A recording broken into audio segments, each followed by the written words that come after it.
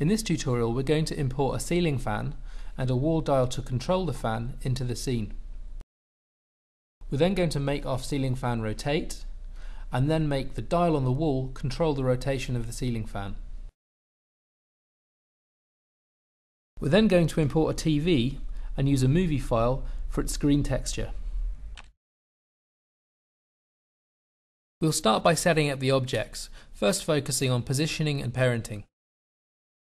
As you can see with this tutorial, we've already created a new group, Tutorial 5 Logic and Operators, and into that group I've imported the 4 objects needed for this tutorial. So the first of which is our fan base. So this is for the ceiling fan that's going to go in our room. And this is the base of the ceiling fan, so the bit that attaches to the ceiling.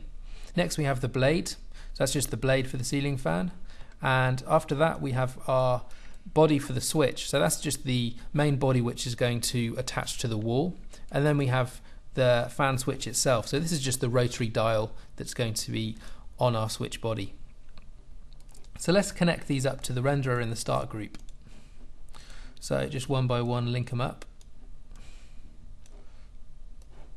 And then basically what we need to do next is parent them, so each one of these has a correct relationship to the other component. So let's now unpack the motion of our fan base and the fan blade. Now basically we want to parent these so that our fan blade is always going to be parented to the fan base.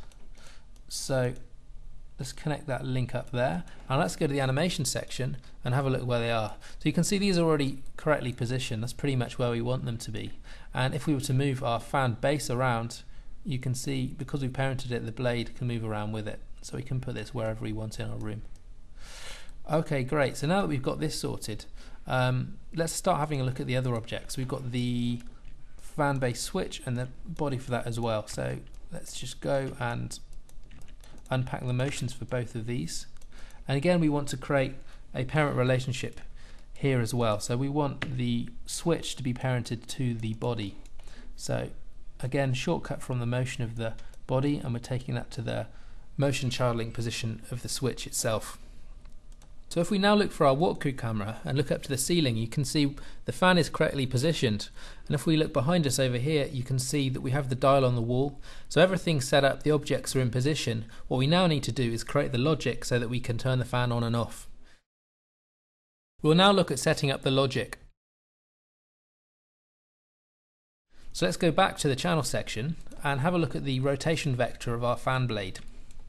So if we double click this envelope here, you can see as we move it up and down, the fan blades rotate. So this is the one we want to be operating on. So let's just close that down, and I'm actually going to delete this envelope from here. And now I'm going to drag in a new channel into the channel graph called the call on get child. Now what this channel enables you to do is basically you can create logic at any place you like within the channel graph. So normally you'll only be able to connect a value up to this vector because it will only accept channels with a base type of value. With the call on get child channel, you can set its base type to anything you like. So you can see we have this list here. So if we set it to value, our call on get child now has a base type of value, which means we can now link it up to our rotation vector. Now the first child on here allows you to connect anything you like on here, so we can basically create some logic on this first child link position. On the second child link position, we can connect the value which we want our vector to use. So if we connect a value up here, drag one into the channel graph and connect it up to this second child link position, you can see as I change a different value in here, our fan is moving. So our rotation vector is using the value which we've connected to the second child link position here. Let's now make the fan rotate. So let's now drag a new template into the channel graph.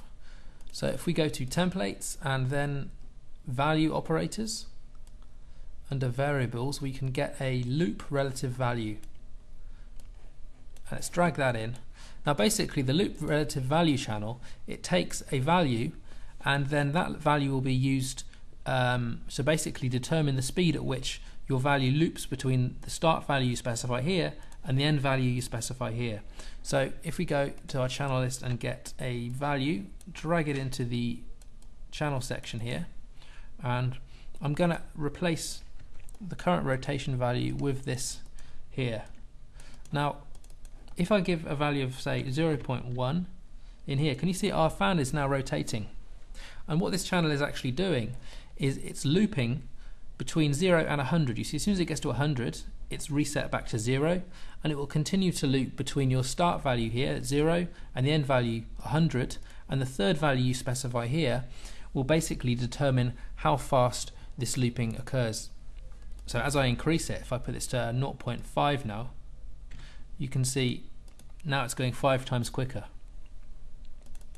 So to start with, we need to specify a value which will be exactly the rotation of our fan, so one complete rotation. If we do less than that, what happens is the loop won't be correct, so it's going to suddenly start at 0, and you'll basically notice very prominent loop points. So we know that one complete turn is 2 pi, so let's put 6.28 in here. Now it's going to loop between 0 and 6.28, so we'll have a seamless loop. So you can see now as we've slowed it down, that's looping just fine. So we've now got our looping to work correctly.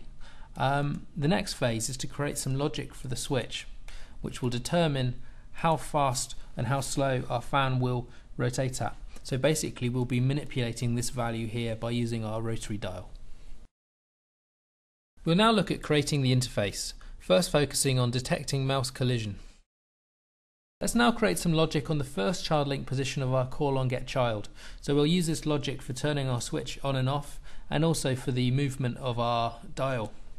So let's drag in a channel caller into the channel graph, and let's just call this fan logic, and then we'll create 2 more channel callers branching out from here. So the first of which can be the first of this can be for the fan switch,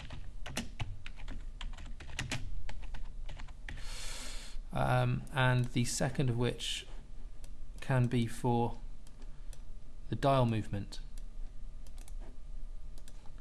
So dial rotation logic. Okay, so let's start off with our fan switch logic here. Now the first thing we want to figure out is whether our user has their mouse over the fan switch or not. So to do that, we need a channel called the detect mouse collision. So if we can find that in here, detect mouse collision. Now this basically works by just connecting an object beneath this channel as a child, and then this will give a value of 1 if our mouse has collided with that object and 0 if it hasn't. So what we want to do is get a shortcut from our fan switch object, and we'll drag that down and connect it up to our detect mouse collision channel. So let's try this out already. Connect it straight up to the logic, and hopefully now as soon as our mouse cursor, let's go into the channel section and find our switch, and now let's see, as our mouse cursor goes over this object and we are in run mode, you should see that this turns from 1 to 0. So you see, yeah, that's working fine. Now at the moment you can only see this when we're in the editor. We can just see this value changing. So what we really want to do is give some kind of a visual indication that our mouse is over this and this switch is ready to work. So let's change its color from its standard color to red as soon as the mouse is over it. So what we can do for that is just take a shortcut from our detect mouse collision and bring that over to the material of our fan switch. So let's just make the red emissive and link that directly up to our detect mouse collision. So let's try the same thing again. You can see now it turns red as soon as our mouse is over it. We'll now look at disabling the camera's rotation. So the next thing we need to do is get this to work correctly with our walkthrough camera. Because you see, with our walkthrough camera at the moment, as we walk around, my mouse cursor is all over the place because I'm just using it to control the direction in which the camera is facing. As soon as I try and move my mouse towards our switch, the camera just rotates. So what we need to do is create some function that can disable the rotation of our walkthrough camera. So for instance, if we right click, then we can move the mouse freely around without rotating the camera. That would be ideal for this situation. So let's create that logic. If we go over to the group tree, over to the start group, and find our walkthrough camera, you can see here's its rotation vector. If we go inside here, you can see there's some pretty crazy stuff going on, but let's ignore that, because basically all we need to do here is affect the user input, which are these two things here. Basically detecting the mouse